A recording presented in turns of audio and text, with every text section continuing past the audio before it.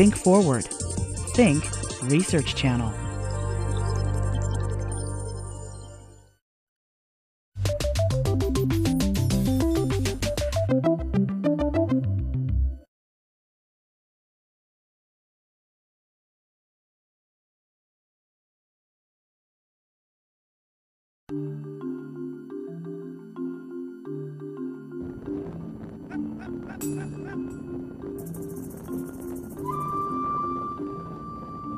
Adventure learning is a hybrid online education approach where students from around the world are brought together to discuss real-world issues in a collaborative learning environment. Adventure learning is not simply a video or a blog. At the heart of the adventure are collaboration and interaction opportunities centered around a research curriculum based on the region where the adventure takes place. GoNorth is a free adventure learning program developed at the University of Minnesota. It is the world's first circumpolar education program. GoNorth provides a free 400-plus page natural and social science curriculum for K-12 classrooms. In 2006, Team GoNorth traveled to the Alaskan Arctic, where they focused on the Arctic National Wildlife Refuge and the people who live in that region. They gave students numerous perspectives on the issue of oil exploration as they traveled through the native communities. In 2007, Team GoNorth went to Chukotka, Russia, on the far eastern coast of Asia. The team traveled up the coast through Provodnia and Laverentia, where they experienced the traditional ways from seal hunting to upa fishing. The team also focused on mineral exploration and what the region and its people provide to the world. In 2008, Team GoNorth traveled to Arctic Norway, Sweden, and Finland, which is known as Fennoscandia. There they met the Sami people who live in the region called Sapmi. The team traveled throughout these countries providing students with first-hand experience about deforestation, how it's changed the lives of the people there, and its impact on this region. On their expedition, the team sets out to answer 5 questions with each year's curriculum. What is the Arctic, and what makes it unique? Who are the Arctic people, their traditions, and their knowledge? How do we affect the Arctic, and how does the Arctic ecosystem affect life on Earth? What part can we take in protecting the environment and the life of traditional people? Will a commitment to sustainability make a difference in our lives? Adventure learning is, of course, adventure-based. For Team GoNorth, this involves an authentic narrative, a story that unfolds as the team travels through various regions. What that means for students is that there is always something to look forward to. Students eagerly await what the next weekly update will contain. This makes the student a part of the team. They become part of the story that is unfolding. The learning activities all tie into the module they are in, so they reinforce the learning.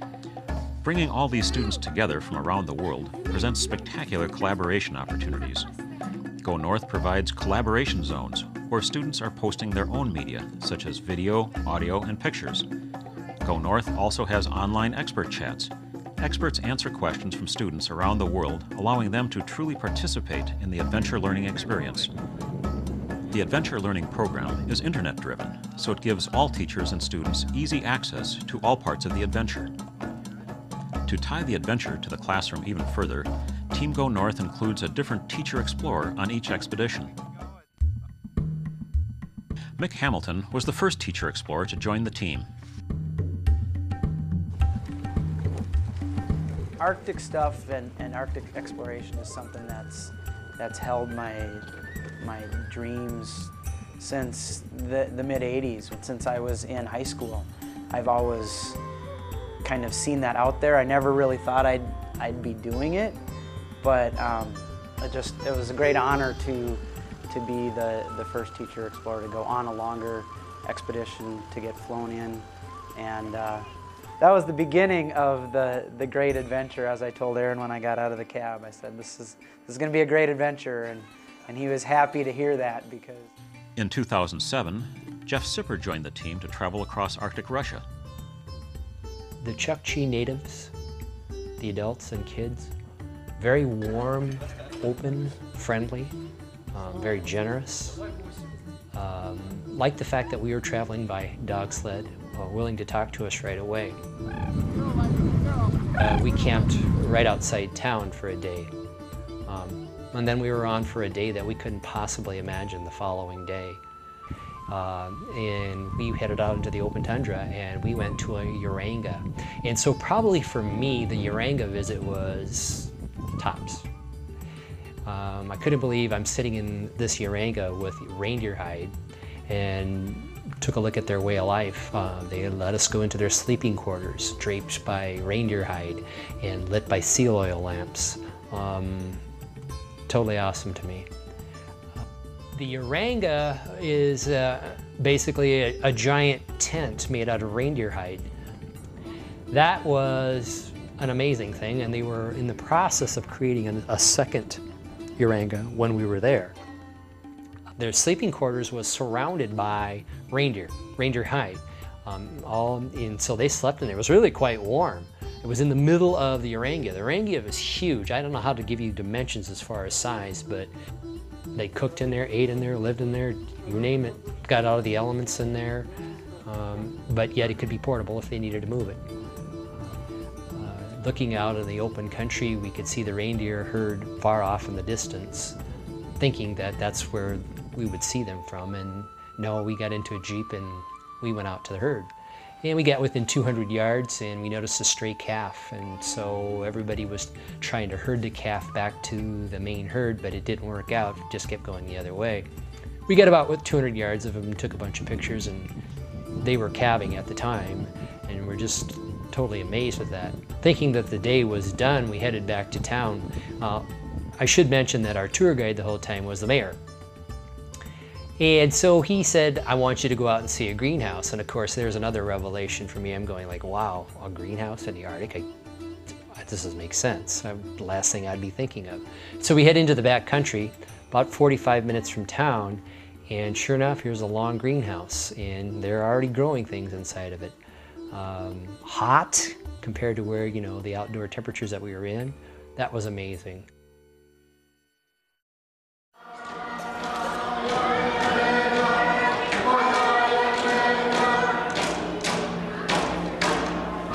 It was a celebration of us being there.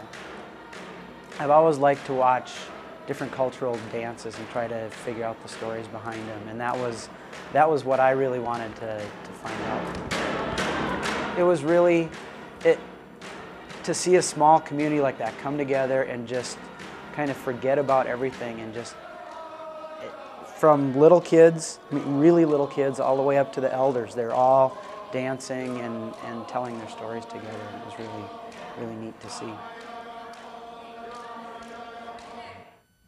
The other thing that we got to do when we were in Lorena is to have and attend a dance festival, traditional dance.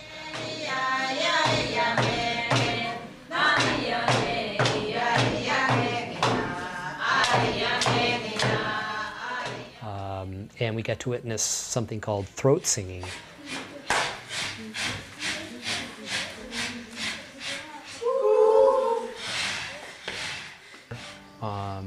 Never will forget it. It was amazing. And again, we got some native food like muktuk. How to describe muktuk? Muktuk is whale. I like fish. Very, very strong fish tasting. Didn't eat much. It was, for me, it was like eating a maximum fishy rubber band. But again, something you acquire a taste for. Certainly, I wasn't there yet. And so we got to eat with them in the community center as well. And so the welcoming of us by the Chukchi natives in Lorena was heartwarming. We also put on a presentation for their students.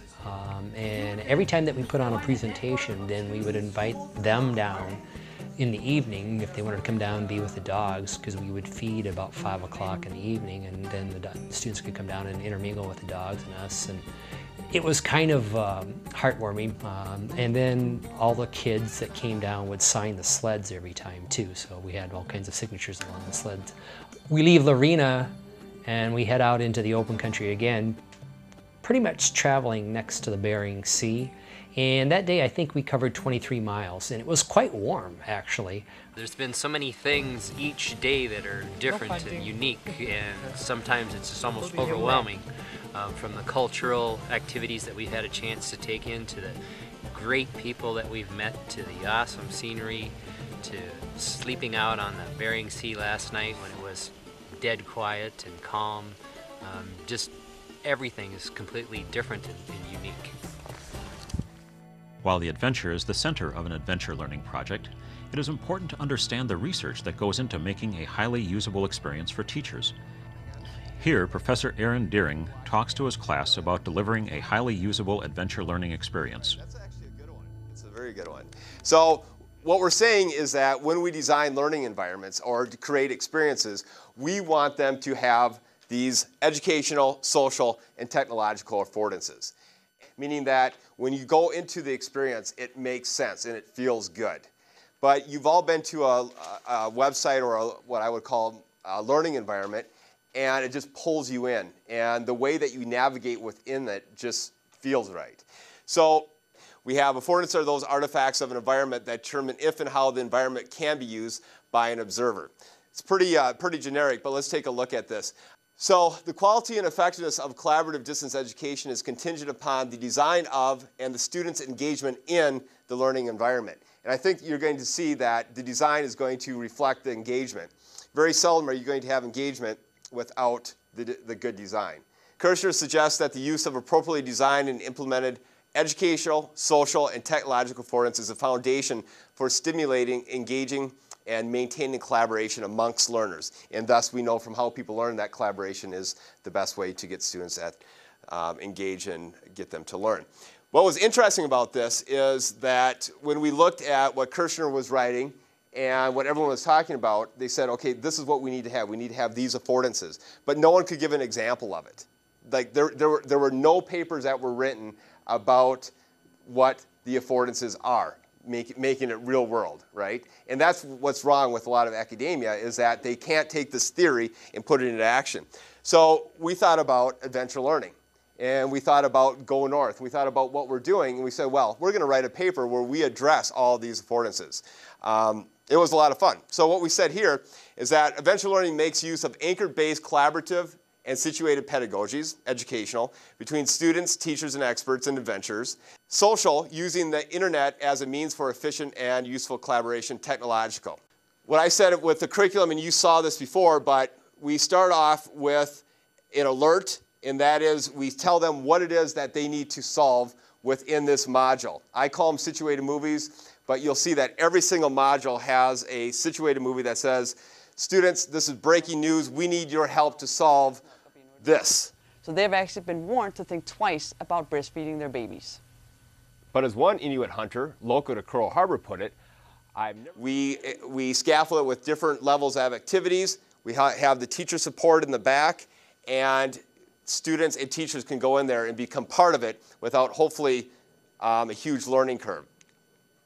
Adventure base, again, what we talked about, it's a narrative. It is a story that's unfolding, and it's a hook.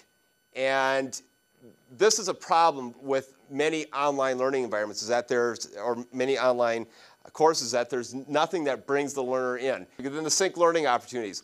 So you have a Google Earth activity, you have a collaboration zone, you have the moderated chats, you have the brain pot movies. We deliver this in a way that you have them all working together. You have the ability to go to the trail report, see the adventure, experience the adventure. Within the trail report, everything is linked to another feature of the learning environment, so everything works together. Social affordances. Social affordances are defined as the characteristics of an online collaborative environment that act as a social contextual facilitators relevant for the learner's social interaction. So we learned from your article that you read in How People Learn about designing learning environments that one of the main things we want are the abilities to collaborate. That wasn't enough for me. I wanted them to not only be able to collaborate, but to be able to see it online. And I'll show you an example of that. Expert chats, again, bringing in this resource that many times we don't tap. And we wanted that to happen, and then to have not only teacher and student interaction, but teacher, student, and expert interaction. So let me give you some examples of this. You've seen this model before, where students are interacting with students. You have teachers interacting with teachers, and the experts with experts. But more importantly, they can interact with one another, and they can do that all around the adventure learning content. And that is not only in the collaboration zones, but in the expert chats. We have forums, but you have to have people that are bringing people within that so that they feel part of this community. So we just came up with this. This is the new collaboration zone. But you'll see right here there are 3 postings. And then you can click on it, and it's going to open up. And what will happen is that this type of posting represents what collaboration zone it is. So before, there was a different zone for each collaboration zone, meaning flora and fauna, culture, whatever, climate change. Now what we're doing, I said, we need to be able to show all of them interacting with one another, collaborating. So why don't we put them all on the same map, make different icons for them, and then they need to be able to see each other even when they're put upon each other. So again, it pushes them back within the learning environment. Let's see, yeah. So then you see how it pushed it back to the original posting.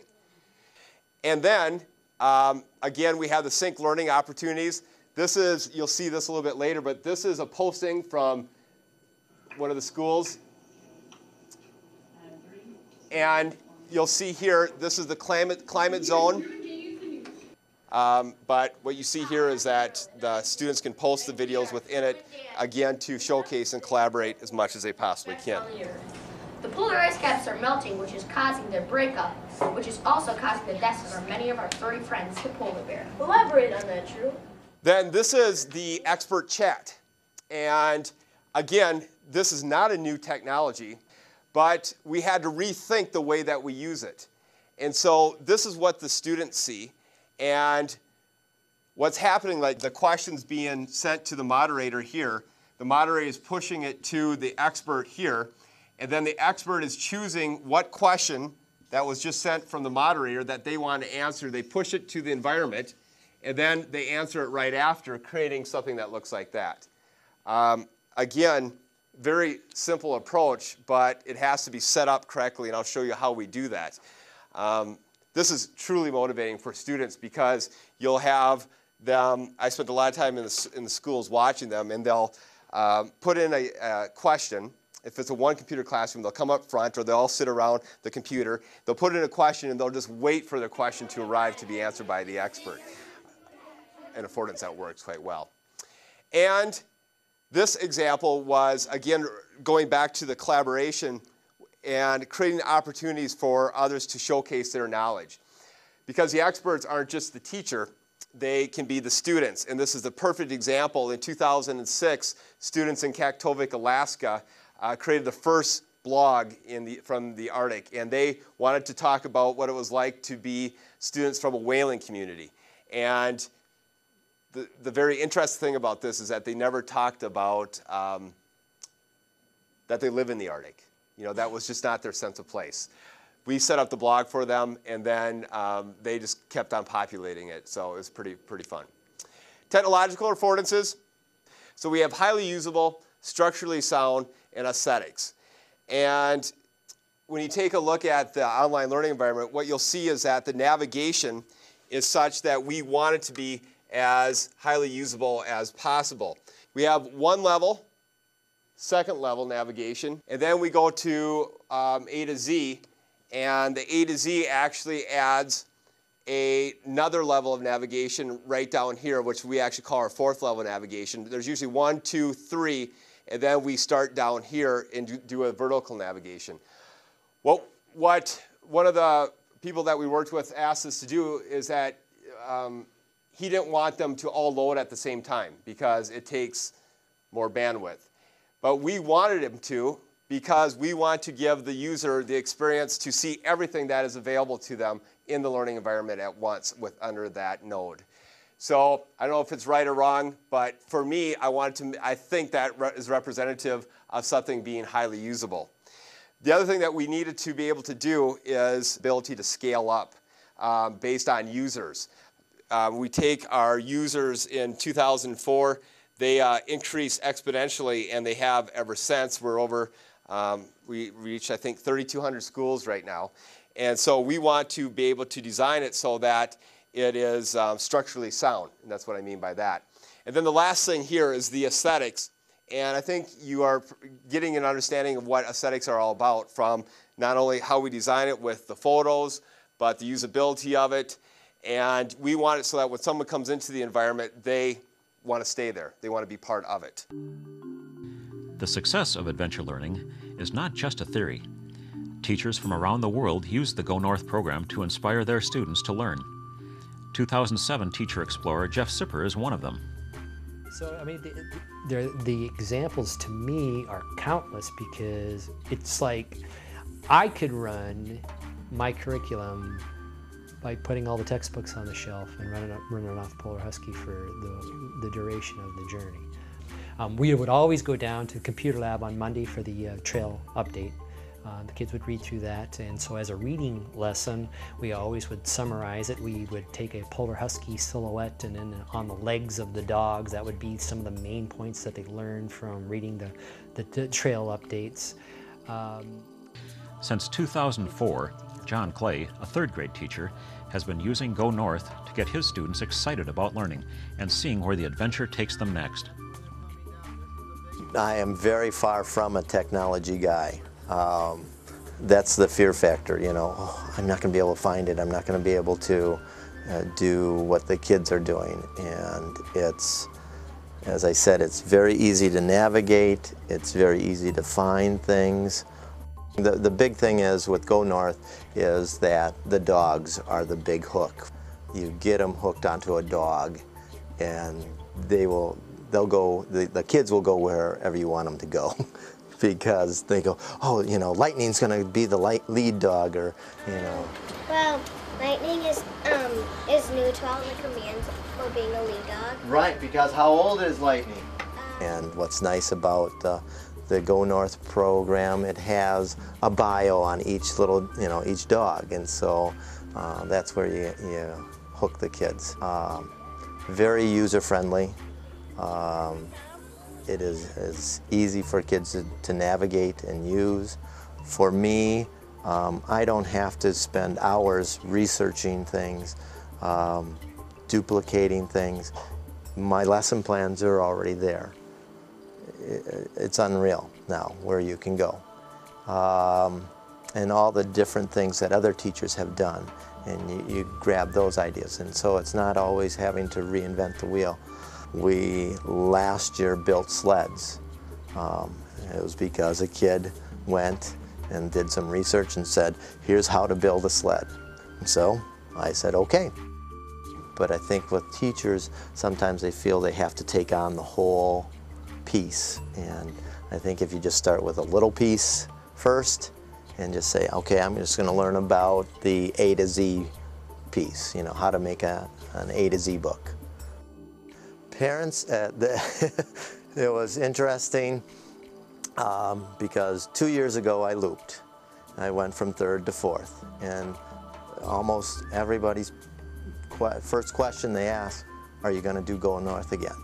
You know, and it was matter of fact, it was just that, you know, and the kids, are we going to do GoNorth again? And it was, you know, oh, okay, yes, of course, you know. I would have done it anyways, but it was really nice to hear how much that impacted their kids' lives. GoNorth is just the start of large-scale adventure learning programs developed at the University of Minnesota. While adventure learning has already transformed teaching and learning in the classroom, the future of online learning and adventure learning projects is even more exciting. Soon, educators around the world will be able to create their own adventure learning environments in what is being called Adventure Learning 2.0. Educators around the world will use the principles and affordances of adventure learning as they collaborate with others developing and using adventure learning in their classrooms.